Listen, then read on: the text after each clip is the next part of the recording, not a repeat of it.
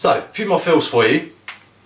Again, all still using semiquavers. The first one just went snare, tom 1, tom 2, tom 3, or floor tom. The next one I'm going to do goes snare, tom 1, snare, tom 1. Again, semiquaver, semiquaver, semiquaver, semiquaver. Next one, all on the snare, starting quiet, getting louder. Still 4 groups of semiquavers, semiquaver, semiquaver, semiquaver, semiquaver. Just getting louder as you go. Last one uses quavers, which are groups of 2. I'm going to do 6 quavers with my floor tom, snare and kick.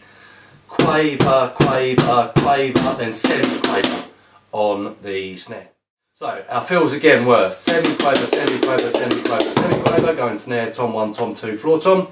Then semiquaver, semiquaver, semiquaver, semiquaver, going snare, tom 1, snare, tom 1. Then all on the snare, semiquaver, semiquaver, semiquaver, semiquaver.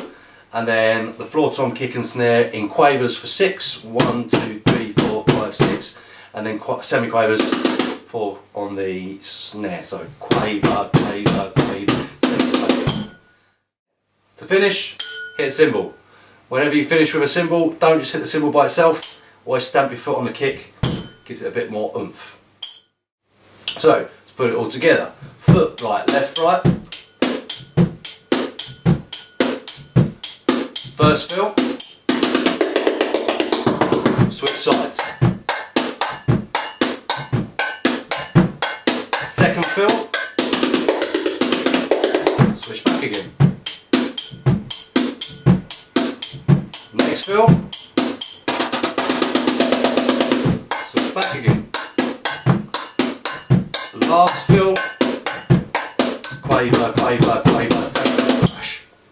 And that's it.